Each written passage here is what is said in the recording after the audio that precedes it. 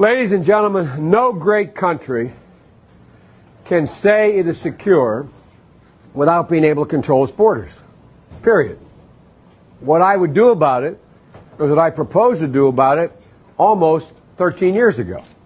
I would radically ramp up the number of border security guards we have, the use of electronic surveillance material we have to guard the border, and the number of what they call virtual fences. They're not literally fences. Virtual fences from aerostat balloons on to whereby we can control the border. Much, much better.